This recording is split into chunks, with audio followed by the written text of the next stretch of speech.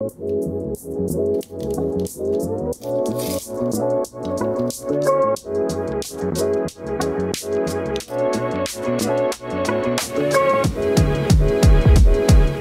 guess it does take 10 minutes to boil eggs, but in this case we're steeping some herbal tea.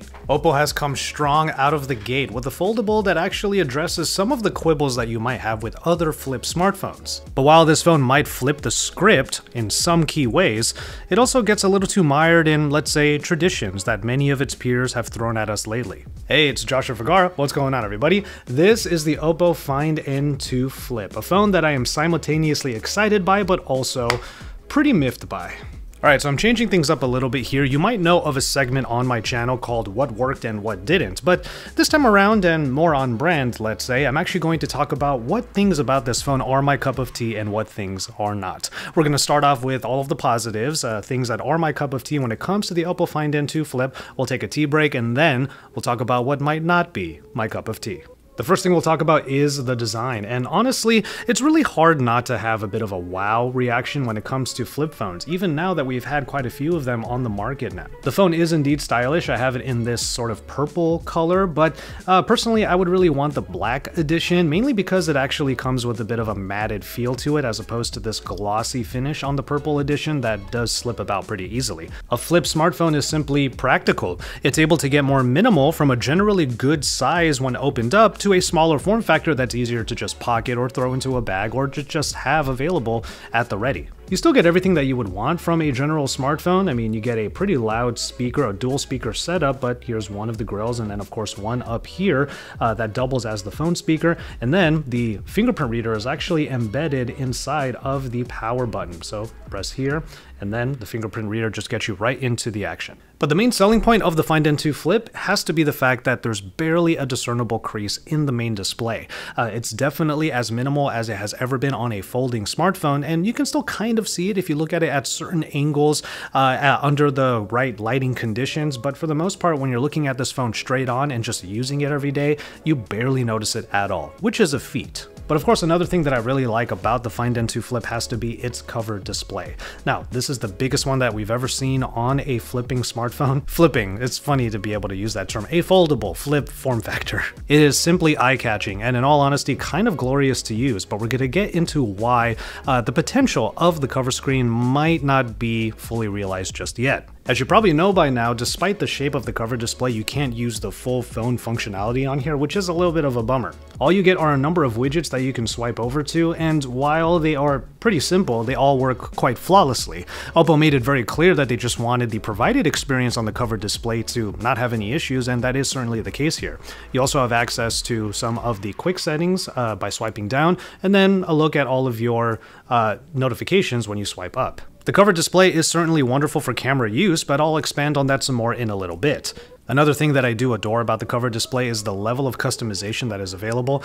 You can put your own pictures on here. There are a number of different always-on display options that you can have, but personally, I just really like on this cover display to have the little pup always there, having some fun. So as I'm kind of alluding to here, practicality is certainly the name of the smart flip phone game. And to that end, what we have here in the processor is the MediaTek Dimensity 9000 Plus. It's plenty for everyday use, even good for some higher powered things like games. And speaking of which, I already mentioned this, but there is a 120Hz refresh rate on a vivid OLED panel as your main display, so playing games like Marvel Snap have been perfectly fine on this phone, and I have definitely been playing that a lot on the Find N2 Flip. And then all the bells and whistles that you would want. In this case, 8GB of RAM on my review unit. The storage is UFS 3.1. Phone calls have been perfectly fine when using this phone, but I have mainly used the Find N2 Flip and its form factor for things like video calls, just by propping up the screen a little bit so that you get a good angle when you're in those video calls. That's been perfectly fine, especially through the loudspeakers that are on here. And then the final thing that's pretty impressive is that the Find N2 Flip comes with a 4300 mAh battery, which is fairly impressive in terms of size for a flip smartphone. And to that end, the battery life has been perfectly fine. Nothing too extraordinary, but also I haven't had a whole lot of range anxiety. I've been able to get through full days of work and play, even with YouTube playing in the background fairly often, as I tend to do. And you can always plug in for a quick top pop up, especially with the included 44-watt charger, which is nice. So let's head on over to the cameras, and I do like the shooting experience on the Find N2 Flip. I do have to emphasize the word experience, however, but we're going to get into why some parts of the camera are not my cup of tea a little bit later. Because by far, the best part of using the cameras has to involve the cover screen. Now, the camera specs are fairly normal, let's say, despite the Hasselblad branding that is on here. You get a good 50 megapixel main camera. It does drop off pretty dramatically to 8 megapixels in the ultra-wide camera, and then the selfie shooter, which is nestled in that punch hole on the main display, is a 32 megapixel shooter. The cameras do sound fairly powerful, but they're already not my cup of tea because of some weirdly expected compromises, and again, I'll get more into that later. But like I said, it's the cover display that really elevates the shooting experience. I can unlock the cover display, swipe on over to the widget that gives you a few options, and you can get an easy photo, portrait, or video just by using this interface. Let's head over to photo, move things over a little bit so I have an easier grip on the volume rocker, which is where we will take that picture. And yeah, it's just easy to use the cover display and frame yourself up because the actual display is quite large. You have plenty to look at, you have plenty in the viewfinder, so it's a pretty good experience. When using the main camera app, you have this tiny button in the corner that allows you to preview the viewfinder onto the cover display, which makes this a fantastic shooter for vertical video or social media capture. And while that is certainly a great feature to have, there is one huge caveat. Again, I will get to that when I talk about what's not my cup of tea in this camera package. So while there will be a number of mishaps that I have to cover in the next section of this video, I will say that OPPO did for the most part get a lot of their ideas right here. For their first attempt at a flip smartphone, I have to at least applaud OPPO and hope that they are going to keep moving onwards and upwards in the Find N Flip lineup. But they seriously have some things that they have to address in the next generation, which we're going to get to now. But before that, let's get into the tea break for this video. Thank you so much for hanging out with me today. And for this tea break, I'm actually having the traditional medicinals throat coat. It's just really good for me to have because lately I've actually been kind of sick and I have had my voice go in and out a lot over the last week or so. As you've probably seen already in a few camera samples, there's been a lot of travel, including travel that involved the OPPO Find N2 Flip. Now, travel is a massive privilege and I'm really happy that I'm able to actually travel for work quite often. But the thing is, even I need to just cool it and slow down a little bit after all of the trips that are happening. And today I want to talk about the importance of rest. So I want to take this opportunity to just remind all of you that sometimes you need to take it easy. Make sure you're taking those breaks. Make sure that you are taking care of yourself because let's face it, burnout, the term burnout applies to way more than just work. So in your relationships, in your friendships, in your general day-to-day, if you want to avoid burnout in any aspect of your life, remember, take those breaks. That's the whole reason why I have tea breaks in my videos now, because even I need a moment while I'm filming all of this stuff to like take a second, talk to all of you, ask you what's going on, everybody. In the comment sections down below to end this tea break, I will ask you, what have you been doing to take care of yourself or to take a bit of a break or to rest recently? Let me know in the comments down below. Tell me what you've been up to. And yeah, thank you so much for hanging out with me on this tea break. Now let's get into the rest of the video. Unfortunately, the very same form factor that makes this phone really enticing is also part of what is not my cup of tea. See, flipping and folding smartphones like this, it's undeniably fun. But what is also just as important is making sure that it can be kept safe. And that's why earlier I was saying that I wish I had the black edition of this phone because it actually has a matted feel to it that gives it just a little bit more grip. This purple color is just slippery and it makes it so that this phone is a little bit less one-handed usage friendly. The thing is, OPPO has not given an official IP rating for this phone, and while they do say that the folding and flipping mechanism can go for a long time, something like 10 years worth of flips and folds, without an IP rating, this is definitely a phone that you may not want to have around like a lot of sand and certainly not really around water a whole lot. You don't want to splash or submerge this phone too much because we don't really know what's going to happen to it. And the last thing I'll say is that the hinge actually has like a little bit of an issue staying at its various angles. There are times when I've had it just past the point of no return and it just falls right down. It's almost as if the hinge just hasn't really lifted enough. With a gorgeous OLED panel on here, you're probably going to use the phone opened up fully more often than not, but there are times when you do want to just have a bit of a viewing angle for like video calls or even watching YouTube, and sometimes the phone just sort of falls on its own accord. Okay, let's get back to this cover screen. The main issue that I have here is that the cover screen just doesn't seem to live up to the potential that even its shape seems to suggest. Like I said before, the widgets are good, and you are able to get some good information from there. You are able to do the timer like for T earlier, and you even have a quick look at all of your scheduled appointments or events for that particular day. But aside from the widgets, there's just not a whole lot else that you can do with the cover display. If I go up to my notifications and open up, let's say, an email, I can reply to it, but then I have to unfold it in order to do more. If I were to open up, let's say, a Telegram message, I could reply to it, but I only really have canned responses on here. I can't even do a dictation or just type on here because swiping on this screen could be perfectly fine. We just don't have access to a keyboard. Even when you use the cameras on the cover display, you don't have a whole lot of control. I mean, we could try to zoom in a little bit by pinching and whatnot. We do have access to a timer and the beauty modes, but there's not a whole lot else there. We can't go to the other lens. We can't change the resolution if we're in video. And yeah, there's just not a whole lot that you can do other than just hit that shutter button.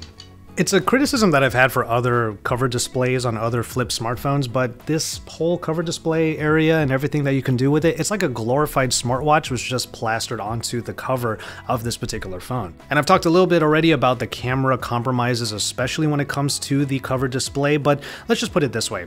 I'm becoming more and more convinced that the compromises we see in a lot of phones coming out of China in the cameras are like basically traditions now. It's just things that we can expect from phones that bear these names, that we won't have certain features in certain key scenarios. This front-facing camera, for example, if I were to go over to the video mode, I don't have access to anything 4K despite the sensor having 32 megapixels. It's certainly powerful enough, we just don't get to use 4K. And weirdly, when it comes to taking a selfie, whether it's this camera or even these cameras when using the cover display, the same tropes apply.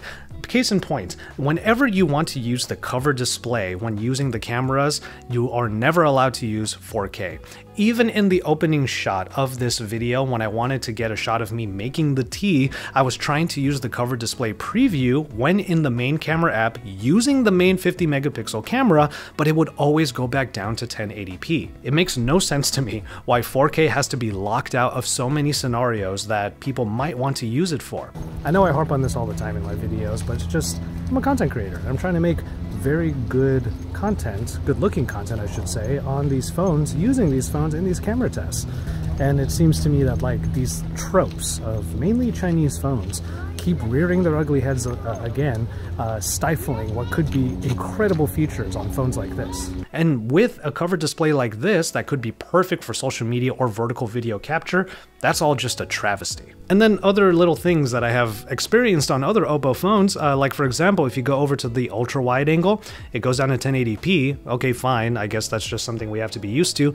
And then you go back to the main sensor and it's still at 1080p. It doesn't even want to remember that you want to go back to 4K when using the main sensor. Which all leads to the final trope, or let's say tradition as I'm using that word, when it comes to phones bearing the OPPO name. The main sensor is pretty much going to be the one you want to use the most in a phone like this, because the ultra-wide can do 4K, the front-facing camera, despite a high megapixel count, doesn't do 4K either, but also is generally just a bit softer. It's not as sharp or as detailed as the other cameras. So yeah, when it comes to this, you want to be able to use the main camera, but even if you tried to use it with the marquee feature of the N2 Flip, well, you are cut at the knees once again by only being able to do 1080p. It's all just kind of flabbergasting to me. Anyway, enough of a camera rant, let's talk about what else might be missing from the Find N2 Flip. Normally, the omission of wireless charging is not a huge deal for me, but when you have a phone that can sit and still be used pretty effectively, sometimes you just want to put it on a wireless charging mat so it's topping up while it's being used. And while 44-watt charging is certainly nothing to scoff at, we certainly have seen OPPO just go harder, or rather faster, with their chargers. And then finally, the MediaTek Dimensity 9000 Plus, like I said, is a totally capable, very good processor, but I know that some of you out there might take that into consideration when looking at a phone like this. Now, it kind of makes sense that these compromises are there because they're making sure that this can hit a certain price point of around $999 US equivalent, but still, these are all things that you might want to consider if you're trying to pay a certain price for this kind of screen. There are going to be compromises all over the place to make sure that it's not a super premium device. So ultimately for this smartphone, I will say this. OPPO basically sticks the landing, but they do get some points knocked off for kind of stumbling after the fact. And that's what gets me a little bit torn about this phone. I mean, most of what you want out of the smartphone is perfectly fine and all here. Even the software experience, ColorOS has gotten better and better over the years with not only all of its various options, but also just getting a bit easier to navigate and not too convoluted as far as everything that it's trying to provide here. The fact that there's barely any crease on the folding display is honestly a bit of a triumph, and honestly, if it's out of sight, it's also out of mind. And I hope we get to see more of this type of covered display. There's just a ton of potential behind this. It's just that there are a few things that are holding all of this potential back, arguably as tropes that we have seen all too often over the past few years. Add on top of all of that a lack of an official IP rating and some premium features, and yeah, you get the story of the Find N2 Flip. I am certainly excited to see where OPPO takes this form factor forward and what happens with the Find N Flip lineup moving forward. I'm just simultaneously enamored by this phone enough to want to use it regularly, but also miffed by all of the things that I just said are not my cup of tea once I butt heads with them. Make no mistake, this is absolutely a competitor to the Galaxy Z Flips of the world, where both are available of course, but OPPO just needs to address a few of these things to truly achieve greatness. Unfortunately, what strikes me as traditional compromises might prevent that from happening. So here's to hoping they actually stick the landing perfectly on the next one. And so there you have it, my thoughts on the OPPO Find N2 Flip. Things that were my cup of tea and then things that were not. Let me know what you thought of this particular format in the comment sections down below, and let me know what you think about this smartphone in the comments as well. Don't forget to drop a like on this video and to subscribe to my channel if you haven't already. But with all of that said, I'm gonna go ahead and call it on this video. Thank you so much for kicking it with me today, especially during the tea break. Please take care of yourselves and each other, and enjoy your tea, everybody.